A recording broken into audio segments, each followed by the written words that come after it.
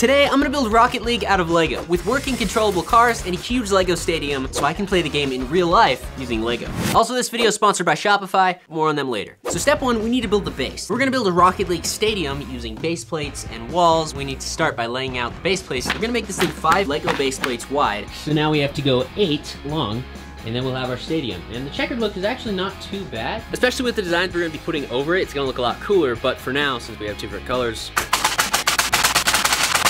let's add the rest.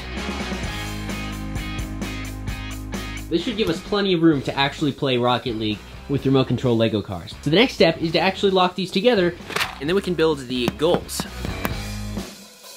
As you can see, it's all locked together. We're gonna actually put blue and orange details on it because those are the 2 colors in Rocket League of most of the stadiums. The plan for this is to actually have 2 remote control Lego cars that we build, and we can actually play Rocket League. I even got a special Lego soccer ball. So the next step is to build the goals that are gonna go on both sides of this. For the goals, I got a bunch of different pieces too. We have a lot of clear pieces because the backs of the goals are kind of clear. Sorry, I was just sick. My voice is like, bleh. So we got some curved pieces for the corners that are way too big. Wait a minute. All right, this is the size of the goal here. So let's just build up this a little bit and get a feel for where the glass is gonna go. Okay, so if we have the curved pieces right here, and then over in front of that, we have this, that should work. So let's take this, we'll connect these together with these plates, and then connect the next section. Okay, there's that, and that goes right there. Now to actually hinge this, we can use these special pieces. On one side, we'll take one of these Erlings and we'll put it right here so we can connect this, and now we can hinge it. And then on the other side, this piece, and now we snap this together. Nice. And now we have a hinging goal. It's very beautiful. And then we need to build up these walls because these are also clear.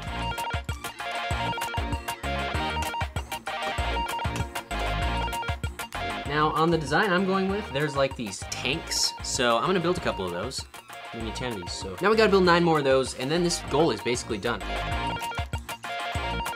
All right, and now we've done it. We have the Rocket League goal. And so now we just gotta build 1 more of these with blue highlights, and we can connect these to our base. So right now the stadium's looking really good. We're gonna build the outside ring that'll go around it, and the designs on the actual field of blue and orange. However, it's not quite complete yet because we need to actually build cars to go in it. And for the soccer ball, I actually have something really cool. I went scouring the internet for a Lego soccer ball, and what I found was the only soccer ball that's actually the right size for this would be the Lego McDonald's promotional soccer ball. So these are like little Lego soccer figures. So you push them down, and then the kicker kind of moves so you can just... But anyway, the important thing here is we have a Lego ball for our Rocket League. Now we need to actually build cars so that we can actually play Rocket League. To power each car, we're going to need a battery box, and this switches on and off. And then we're going to connect that to a infrared receiver. The reason we have this is so that we can control 2 separate motors on the back of it with a remote. And for the drive motor, what's gonna actually propel the car, we're gonna use a regular motor. So now if we turn the battery box on and we push the red button, our motor starts. So we can control the speed of the car with this one. And then to turn the car, we're gonna actually use a servo motor. And the servo motor has this really unique property where it only turns so much. So that's how the electronics for this is gonna work. So what we gotta do is combine this into a tight, compact space and just basically create a base for the car so we can add designs and whatever. Let's build a couple chassis for the wheels so we can get the scale. I want wheels with a lot of grip, but I also want them to not be ginormous. Snap together 2 of these axles, put the wheels on those. So now we kind of get the scale for one of our cars. Okay, so now we just gotta build the steering mechanism. So you put those in there. This will be rigid with the body, and this one will turn. Now, this is the worst way just to build this, I've just showed you. So that's not how you actually wanna do this. The way you actually wanna do this is by looking at all the mechanisms Lego's made to turn things and copying them. Whatever this vehicle was, this one turned, that's the mechanism I just created. Oh, I'm dumb. We can use this mechanism, we just have to fix it. The connection point needs to be flush with this piece here. Yeah, that's why it's good to build Lego sets, because you learn a lot from it. Okay, so to make the steering mechanism actually work, what we're gonna do is we're gonna put this piece in here, then snap in 2 of these, and then we're gonna take an axle and put 2 gears on it. The turning part kind of slides around a little bit, so you do need 2 gears, I think. Next what we wanna do is grab one of these, and this has like, you know, little gear notches on it. It's like a gear rack, but small and connected to Technic. And I found a great way to attach wheels, looking at some Technic sets that Lego actually produced. Click on one of these and one of these. We wanna make sure the tires, the connections for those, are on the lift arm that's gonna be static. And then on the bottom side, we wanna actually put this piece, and this will control the steering. So now we just need to connect this. Now I've connected to my battery box. We wanna make sure it's straight.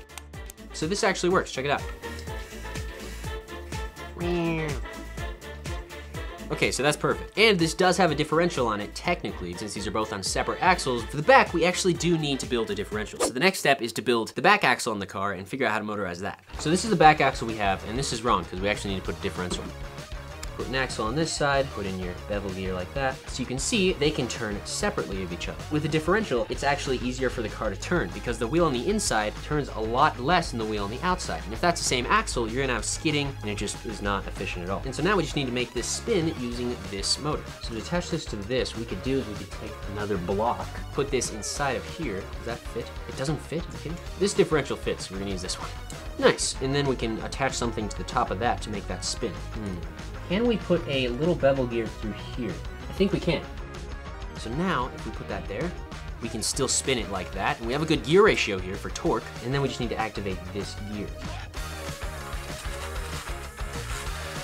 What we could do, we could mount this here, and then all we gotta do is make a little connection between these two gears. And the way we could do that is just with a track. Let's hope this fits around it. Put them together. Cool, okay, so now if we plug this in, this should work. And it does. And check this out, we stop one wheel, the other one still spins.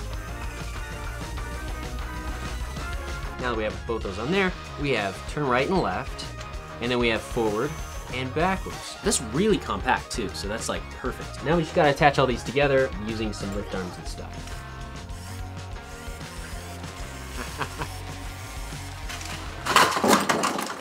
Okay, so now that we know this works, we just need to build one identical to it. Then we can cover them with designs and finish building the stadium.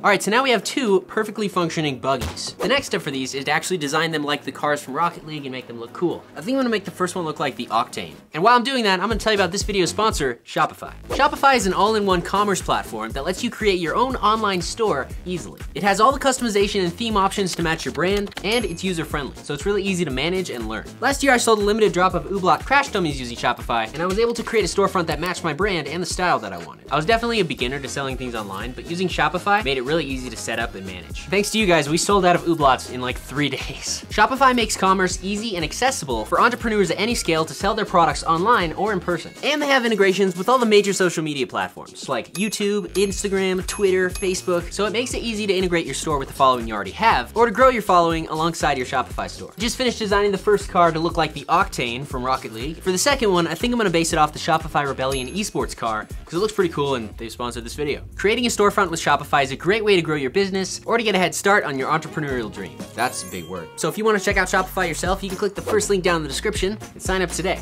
Huge thanks to Shopify for sponsoring this video. Now let's finish our Rocket League stadium. All right, so I just finished designing the second one. As you can see, I basically just reskinned this design. So here, as you can see, we can go forward, we can go backwards, we can turn. The other one works good as well. This is gonna be really, really fun. I'm glad these things work. The next step, we need to actually lay down the design for the stadium. We're gonna try and recreate the design for the DFH stadium. We're gonna need blue and orange pieces to lay down all over it. Luckily, I ordered so that it will match the actual design in the game. So first, there's a light bluish gray cross. We gotta go all the way across this way.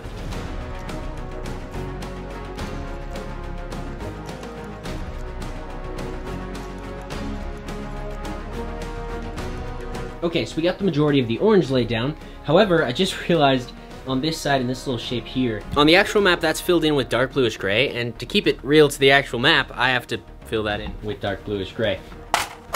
I found this super cool hammer. I put it in my crazy Lego products video, but it's actually really nice. Boom. Oh gosh. And we just gotta hammer in like a bunch more plates. All right, now these are all locked together. I'm just gonna do the same thing for the other side. Now we can put these back.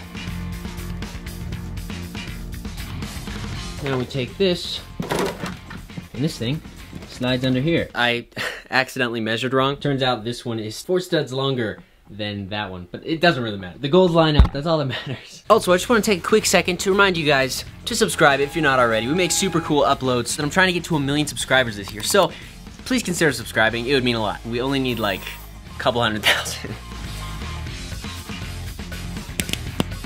So I'm building these areas 3 studs wide because it gives it like the perfect thickness.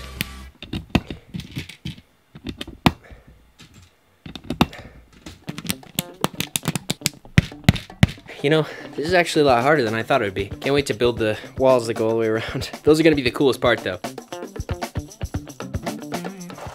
So I'm gonna take this one on my phone, and I'm simply going to reflect it, and that we just need to now build in orange. That's a simple trick to make building easier. If you have something that's like flat and you need to get like the opposite of it, instead of like doing all the measurements backwards.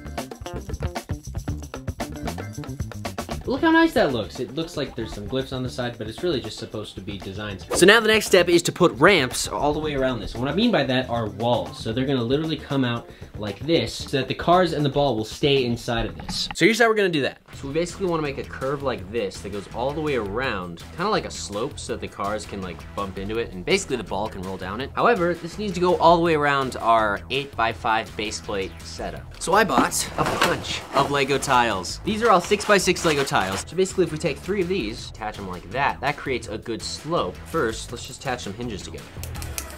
Let's grab some plates, and since we're inverting the curve, instead of curving this way like we usually do, we're gonna curve this way. So that means we would just need a 2x2. So we got a jumper plate on that one, and then now we can hinge it like that. We just need to build up the plate layers underneath so we get the right angle, and then we can copy it on the other side. All right, something like this should work to go around the entirety of the outside. However, there's the areas on the edges that are at like a 45-degree angle. And then let's just work on the curved part. I have these pieces, and these are some really interesting wedge plates. What's nice about these is if we attach it to this, it changes the angle. As you can see, when we put these together, they still kind of hold the angle, but it curves. So we need to do that again.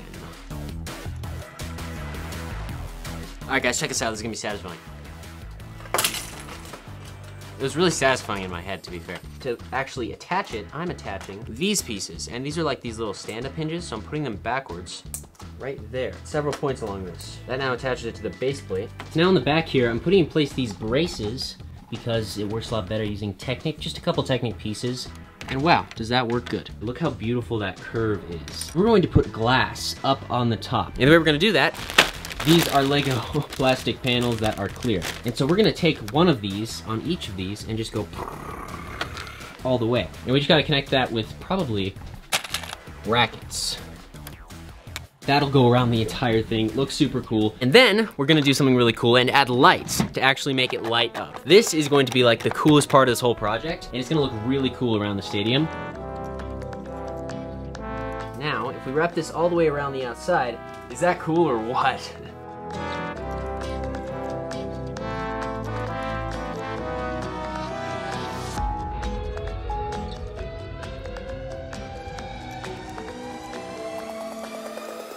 All right, guys, this is it. We finally finished it. It looks absolutely beautiful. We have both of the cars in place, ready to go. I think these actually turned out really good with the shaping and stuff. I even included some decals on the Shopify car, but the pieces connections may cause us some stability issues. Either way, though, they look sick. The stadium just turned out really, really good, and the LEDs really make it look a lot cooler. Honestly, like, I'm super happy with this thing. We have our ball here, and this is gonna be what we're gonna try and get into the goal. Also, as a quick note, I modified the remotes, so as you can see, this is how you steer, and this would be forward and backward. And we're gonna actually play Rocket League. I have my sister Ella who's gonna come over and actually play with us, and we're gonna see who can score the most goals in 8 minutes. And now, as you can see, it's on, the wheels reset, and we're ready to go. So this is Ella, my sister, and ow, we're gonna actually play Rocket League. So Ella, choose your car. Green. Okay. So we're gonna go for 8 minutes and see who can get the most goals in 8 minutes. Wait, 3, 2, 1, go. I kind of figured those would break off. Oh gosh. I don't know what to do. Ooh, rail riding. Oh! Oh! No! Go on! Hey, goal for me! No! Oh my gosh! No! Wait! Yeah, 2 points for me. So I'm 2-1 right now, and I had a tiny bit of practice, so I'm gonna give you like a 5-second head start. Such a good backer up. I'm pausing the timer again. You want to make a 16-point turn? Okay. Go. Oh yeah, I forgot I was giving you a head start. No. These cards are very breakable. Hey, I'm really wait! I got it! I got it! I got it! This is so unfair though, because I can just guard like that. This is actually pretty fun. Hey, yes. hey, look! No! No! Yes! Yes! You have to actually Wait! hit it. I got it! I got it! I got it! I got No. it! I got it! I got it! Ah. You're supposed to give me a fist bump. The cars are a little breakable, but that's just because I designed them to be like, look like the actual cars. But we're just removing parts as we go, you know, kind of how the game works. Sorry. The wall is just taking it right now. Being good. No! Yay!